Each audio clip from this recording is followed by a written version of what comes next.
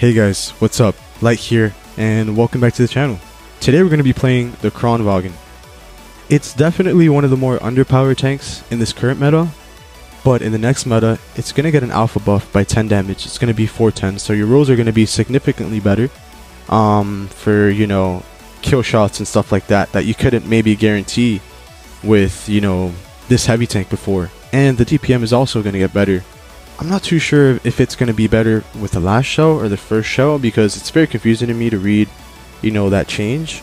But either way, it's going to get much better DPM, and if I understood it correctly, I think it's going to be the last shell. But again, I'm going out on a limb here saying that. And if that's the case, it'll be very close to the Rhino, which, if you didn't know, is probably one of my top 5 favorite tanks. I think the Rhino is just so fun to play. The damage output and just the mobility on the tank is very nice. It reminds me of like when the Yo was first released. The Yo was such a monster for an autoloader. But we're not speaking about autoloaders today. We're on the auto reloader Kranvagn, and we're on Normandy, not Normandy, Molendyke as well. So I love taking the mid with the Kranvagn just because I have so much hold down capabilities with this tank, with an impenetrable turret to many, except if you're playing, you know, a TD. And, you know, with the recent nerf, or with the upcoming nerf, should I say, with the WZ-113 GFT, I feel like this tank is going to shine even more. Nothing's going to be able to pen you hold down, because I think tanks are going to be now basically more heavies, and you can do a lot with going against heavies and stuff like that, especially if WZs aren't going to be spammed anymore. And so our team's doing a really good job on the far right, it looks like. They got an elite Elim there. I was able to keep that patent down early on. And now what I'm going to do, seeing that the 50B is going to rotate for me, I'm going to get an accurate shot here with my dispersion consumable. And I'm going to put in another one. I'm going to save in the third one, because I do want to be a hard target for him to clip. And so I'm going to use this hard cover. And this guy's telling me to run in the chat. But unfortunately, I don't think he knows who he's typing to. And so I juke him here on the right, thinking I'm going to keep going forward. And so it gives me just enough time to load in another shell. And here, he hits my track. And I probably could have hit that shot. I just didn't want to risk an HE mishap, right? Knowing that I'm not sure if my team would have helped me like, you know, like he just did there. But yeah, I was just going to aim in just a triple shot there. No need to HE him there, if I can just guarantee the kill. Alright, so I got some help with the 50B, and I turned off my chat just because I didn't want to say something that I was going to regret. Nothing too crazy, just, you know, I didn't want to match his energy. So I'm just going to get down, and I'm going to look for the flank on the M48 Pitbull. I'm going to get some easy shots at him here. Unfortunately though, he overpeaks and he gets destroyed, and so I don't really have much HP to farm. But that being said, there's still 3 TDs in the game, and I have a pretty big idea of where they are. Pretty much, there's a big bunker here where the 183 is, and I could have shot him here, the T95 that is, but I'm going to put in an HE, maximize my damage, put in 2 shells, and give the elimination to the tank behind me. And so there's no reason for me to pick him up, especially with the lack of DPM I have if I fire my 3rd shell. I'm going to put an HE in the grill, and I'm going to, you know, finally exhaust my clip here. And he's not running spawn liner, so perfect for me. And so hopefully I can pick up this 183 as long as he keeps backing up. So I'm going to help him with that. I'm going to help him keep backing up away from the tanks that are coming from A. And I get the elimination here, knowing that I have HP to spare for him to hit me with Hesh or AP.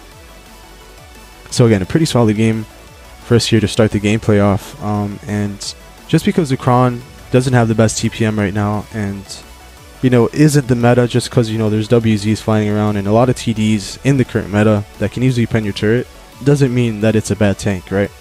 I wouldn't say it's a really good tank right now. It's just, it's okay. And, you know, if you put an okay tank in a really good player's hands, I mean, a lot of good things can happen, right? Because it's all about, you know, the moves you make in the game, not, you know, what a tank can do. Unless you're playing tanks that are severely handicapped in the meta, which I don't really plan on playing, because why would I put myself through that torture? But anything decent, anything okay, or anything, you know, remotely decent, I feel like, you know, deserves to be played, especially, you know, for someone that likes the game. You like to rotate tanks and, you know, not feel as bored when you play, and not spam the same tanks unless, you know, you're going for like a damage record or something like that. But yeah, this 50B pushes up really early on C, and I know that my team is, you know, behind me, so I spam the attack button. I'm gonna get some really accurate shots here on the 6-8 that's pushing up. And one thing about the Kran that, you know, I think is gonna be even more used in the next update with the new DPM and everything is a dispersion consumable, right?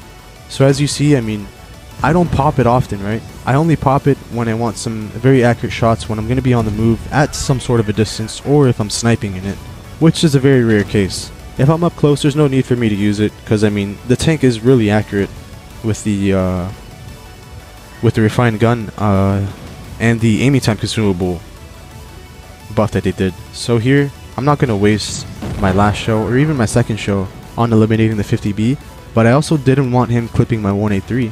So I just popped the speed boost, get enough momentum to ram kill him, and so now I have my full clip. So I felt like, you know, it's the best play to make. Get the full clip now, can full clip the TP, save my 183, and we're pretty much cruising to a second game, easy speedrun type of game. So I'm gonna see if I can eliminate the TP, but unfortunately he's too focused on me, and he lets the 183 just destroy him. But now that I saved that dispersion consumable, I can use it here for the bat shot. You see now that it's at distance, I don't have to aim into too much, and I can maybe put a full clip here.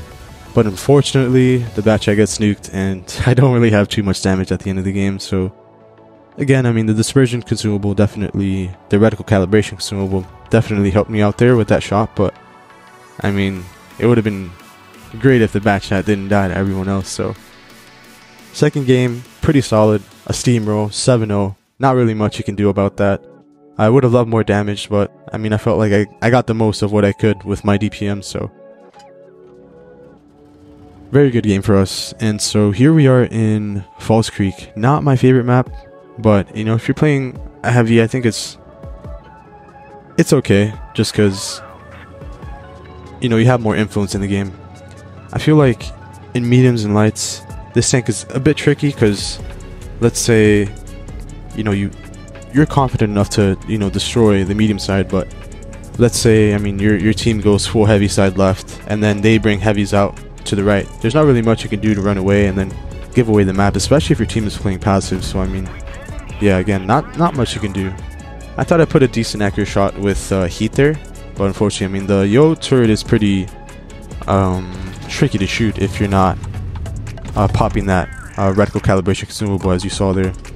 I just wanted to shoot him without it, unless I'm hatch sniping, which I wasn't really looking for.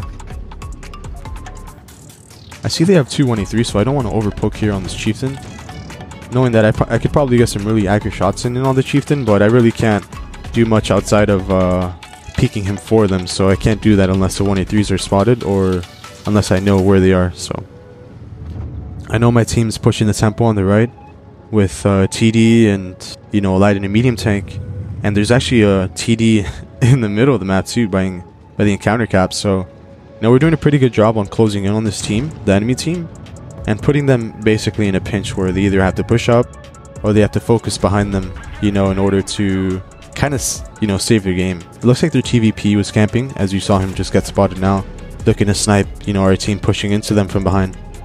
And so what I'm going to do, which, you know, this is why I was literally talking about this right now. I didn't want to make any moves unless I knew where the 183s were, but I just got a little impatient there. And unfortunately, I paid the price for it. I'm going to load in my last shell. I could have shot the Yo there, but I didn't want to be held to just one shot in the clip left. So I'm going to put in a shot here on the Yo. And unfortunately, the the in-between reload for him during, you know, the first and second shell are just insanely fast, so he's able to get two shots into me, and the Yo bounces not the Yo, the type comes down to try and kill me and bounces a shot at me. But this is where the Kran shines, right? In face hugs against tank that don't have, you know, the craziest penetration, and, you know, you can just basically, and gun depression, obviously. If he had gun depression, he definitely could have just shot me in the hole, but I'm doing my best to gun block him and use my turret basically so he won't get a free elimination on me. And, you know, he wanted to back up to use, you know, more gun depression and manipulate the gun depression, but I wasn't going to let him, so I backed off. And then he came closer, so yeah, we were able to easily get that 1v1 victory out of one shot. And so I can push here, but I mean, I have that threat of the Yo looking at me, even though I do want damage in the Chieftain.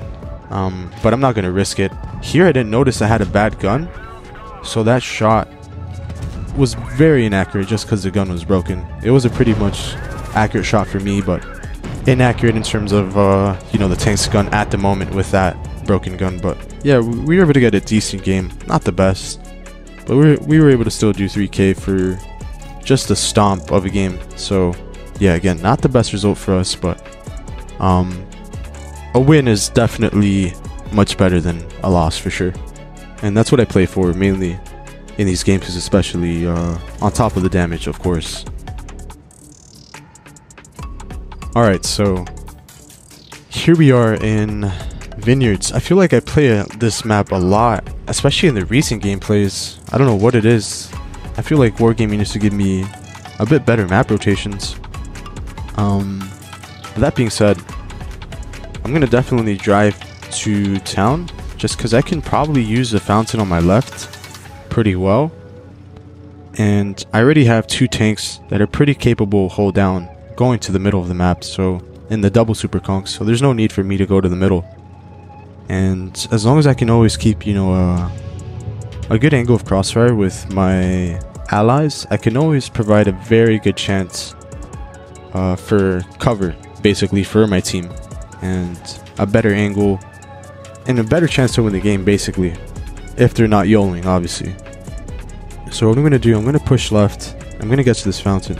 I already see most of their teams spotted middle, so I feel like I'm wasting a lot of time here. But you never know, there might be like a TD that's going solo here to C, but that's not going to be the case. They're going to push the tempo, and I'm going to do my best to try and recover and trade with any tanks that are left behind here in the middle. But let's see if I can spot anything here and see if I can help my team eliminate them. So the enemy team is pushing very aggressive. We see this, but they still have a pretty bulk of tanks behind, and so I'm not sure how successful that's going to be. I thought I had a decent chance of penetrating the U100 there on the side skirts, but unfortunately the shell velocity isn't the best on the Kran, so even though I am running a supercharger, I believe. So I put in a shot there, and I was going to go for another shot in the U100, but I wanted to wait till I was fully loaded, so I didn't take the shot. I'd rather be fully loaded and see if I can fully clip a tank. So I put in one shot in the 268, and since I didn't want to aim the second one because we were going to trade a snapshot, I just load heat for the sure pen, knowing that he's probably going to shoot an angle, and if he doesn't shoot an angle, I can just escape there easily without getting shot at all. But we are already down 2 tanks, and I see that, you know, we do have the A-cap, so we still have a chance. But looking at the mini-map, they have pretty good position on us, because we're all basically funneled in the middle. They're taking A, they have mid, and they have some of the left. So what I want to do to the enemy team is I want to be a threat to the left-hand side, and so they'd only have pretty much middle to run to, and basically where my tanks are. And so I'm going to put in an accurate shot here on the E100. I put in this dispersion consumable here just because I did not want to waste any time aiming at the E100 whatsoever. I'm going to back off knowing that the Foch and the minnow could probably be on my left, and so I was able to spot up the Foch here. Again, I'm going to go for a fully loaded clip, and I'm going to put in one accurate shot here in the Foch. Again, load heat, so I really don't have to aim in all that well and not waste too much DPM. And so I'm going to go for the full clip here, knowing that if I can get this minnow to a one shot, maybe, just maybe, the grill can finish him, seeing that the minnow is playing pretty aggressive. And I see that the 100 will have shot under the bridge on me, and I didn't realize that the girl was going to shoot the Foch just because the E100 was right in front of him.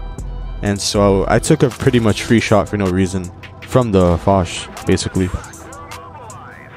So I see that the E100 does want to shoot me, so I'm going to keep driving away from him. And I'm going to risk something here, right? I know that the minnow has shots to shoot at me right here, but I'm going to gamble on the heat show, and unfortunately I think that's going to be the biggest change for the next update. When I shoot heat at a tank, it's going to roll for much higher damage, just because of that alpha buff that I'm going to have on my shells. So yeah, I wouldn't have to worry about taking another shot for a clipper or something that I want to eliminate with my heat shell and not have to expend the last shell. I felt like if I was able to eliminate that minnow, winning that game would have been far easier for me, and I could have worked well with the grill to win it, just because we had a very big crossfire on the E100 if he wanted to push me. So the grill could have probably easily farmed them until the 907 got there, and then I probably could have, you know, just worked my magic there and most likely would have won the game. But you know, there's no what ifs in this game, right? So I lost the game and on to the next one, right? I felt like maybe, well, not taking that shot from the Foss was probably the best play I could have made, but I just didn't expect the grill to pick him up. I thought he would have picked up the Minotauro, and I thought he had a shot in the Minotauro, but that was on me for not paying attention to where the grill was shooting and just expecting him to shoot what I thought he was going to. So here we are in Normandy, right? Probably one of my favorite tanks, one of my favorite maps for this tank, just because there's so much hold down capability on this map. I can go hold down on the far left, I can go hold down in the middle here, I can actually go in the bow where the T-22 is and kind of take really aggressive map control. I can go hold down on the middle right side of the encounter cap, and I can also go hold down on the right side of A. So I mean, everywhere, I mean, it's just a hold down haven. So I'm going to put in some really good shots here on the 215B because he's playing so aggressive. And here, I thought about shooting him, and then I don't know where that shell goes. I thought that was a pretty accurate shell on the side, and it just hits the plane. It looks like, yeah, I don't know. I even had the dispersion consumable on, so I can't really explain where else that shot could have went. So here, again, I'm playing with headphones right now, and I heard the 268 get some ricochets off his superstructure. And what I'm gonna do here is I'm gonna go for these tanks on the left that shot him, and the T95 gets a bounce on me. I do have some pretty troll armor if you're not aiming well, so the T95 was probably not aiming well, but you definitely don't want to rely on this tank's side hole and all to get bounces. So I put an accurate shot there. I don't have my dispersion consumable loaded, but I can pretty much hit those shots on the daily. I just wait till I was fully aimed in, got the accurate shot on the hatch of the T95, and seeing that, you know, he's not really much paying attention to me, I'm gonna switch to AP here, see if I could get a track pen. But unfortunately I couldn't, and I don't want to waste my last shot on picking him up, just because my DPM is going to basically it's going to drastically get much lower. So my teammate picks up the 95, which is really good for me, because now I'm basically with a full clip to clip any remaining tanks. Looks like a surefire win. We have all the map. They're basically on the A side here, down in the map. I'm getting a lot of loss, which I've been getting here and there, but I think it was because I was on the wrong server cluster, and so I think after this gameplay I switch off of it, and yeah, I was getting some very weird lat spikes. It's definitely not my internet. I think I was on C1 or something. I usually play on C2, so I get in a really good shots here on the 6.8 and the Yo, of course. Get a nice max roll on the 6.8 before there. And I load in the HE just because he's turning to shoot the tanks that are flanking him. And so, yeah, we get a really nice HE there to end things off, because I don't think I'm going to get any more shots in the game. And rightfully so. I mean, our team played a very good game.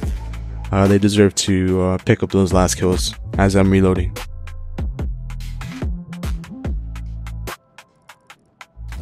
Alright, so we're able to do over 4k damage. Something that I don't think the Kran will struggle with next update, knowing that DPM is going to be better, especially on the clip, and so I feel like 4k games are going to be the standard now for the Kran coming up in the next update. I'm very excited for it. I feel like the Kran is such a strong tank. I remember when, you know, the Kran meta was a thing, I didn't like the whole camping situation with it. I feel like, you know, if a tank has a clip, it'd be awesome just to see it, you know, played aggressive and some pretty cool hold down spots and all that, not, you know, holding multiple different areas, hold down and kind of stalling up onto the map and all. That was pretty boring to watch, but But yeah, I mean, it's going to be strong, but it's not going to be the strongest tank in the game in the next meta. So that's pretty exciting, you know, because you have such a strong tank in the Kran that's going to be in the next update, and you don't have to spam it. There's going to be a lot of tanks that are going to be strong in their own right, and so it's going to create a lot of variety in the game, which we haven't really had in a long time in tournaments and just basically in pubs, right? So I'm going to push the tempo here, knowing that my tanks are on my left, and I'm going to see if I can spot for my team since we all committed to this side of the map. I don't have any shots in the 50B, so I'm not going to stop and aim. And I'm going to see if I can spot out their TDs. But unfortunately, I don't want to be the guinea pig, so I let the Carl go out there and see if he can do that himself. Alright, so this is where I put in my dispersion consumable when I know I'm going to go for some snapshots. I thought the 1A3 was an AFK, so I kind of wasted it here. But it's completely fine. I was able to hit the last shell in the grill there, so I guess it wasn't completely wasted, you know. So we got a free elimination on an AFK 1A3, and we got the grill to leave its position on the left, meaning we have the entire town side of the map for us. But just because we have, you know, one side of the map, right, doesn't mean it's a surefire win. And what I'm going to do here, instead of just camping in town, I'm going to provide my team with spots, and I'm also going to create some sort of angle of cross right here with the Leo that's also going to push up with me. So he's going to push up to the middle, and so I'm just going to take the left. And so tanks are forced to look one way, and one of basically me or the Leo can put in some pretty accurate shots on him. And if, you know, the rest of the enemy team wants to snipe, they can snipe as so. I'm going to take as much map as I can, little by little, inch by inch, and kind of secures, you know, the win more and more as I keep driving up and taking map away from the enemy team. Again, I'm waiting for my full clip, and that's when I'm able to put in that first shell. I put in another accurate shell with the dispersion consumable on the SU. As you can see, I could just hit these snapshots all day. The gun is pretty accurate as is, and then you add the, you know, the reticle calibration on top of it, which is the dispersion consumable. I mean, it's crazy, the snapshots you can hit in this tank. I could have shot the Sheridan there, but again, I didn't want to waste, you know, my DPM, knowing that I was almost reloaded on that last shell. And so here, I'm going to aim for an HE, as in, I have so much HP to aim in for it, but, you know, I'll save it for the next shot. And so I'm going to wait till he gives me the perfect angle on the bottom, and get that really nice HE max roll, which is amazing for me. Maximizes my damage potential for the end of the game, and gives me a higher chance to do, you know, 4K to just finish off this gameplay here, as this is probably going to be the last game. I was going to risk another HE, but it's like, I mean, I have so much HP, I just want to guarantee damage as quick as possible, and I don't want to kind of negate my DPM. So I'm going to put in one more shot here in the SU, and I'm thinking that the Karo is going to, you know, finish him as he's sniping behind me. But unfortunately, I think he bounced all his shells. So, yeah, I'm going to put in a shot here. Unfortunately, I could have probably just stood there instead of driving backwards, and I think that kind of threw my shot off a bit. And as he turned and angled, you know, his track, he was able to get the elimination. And unfortunately, the Karo picks up the kill and kind of stalls me away from, you know, 4 kills. But I mean, overall, pretty decent gameplay in the Kran. Another strong 4K game, and it just shows you can average pretty high damage numbers in this tank still in the current meta before the next update. It's just a very strong tank. It all depends on how you play the game and what positions you're taking and how you're affecting the game, you know, with your position and for yourself, basically. I mean, I do things a lot for myself first, right? Alright, so here I'm just looking at where I shot, and because I was driving backwards, my shell wasn't stuck on, you know, one part of the tank. But as I was saying, I mean, depends on your positioning, and hopefully you guys learn a bit more and more as I post more videos on how to play a bit better. But thank you guys for watching, and I'll definitely catch you in the next one. See ya.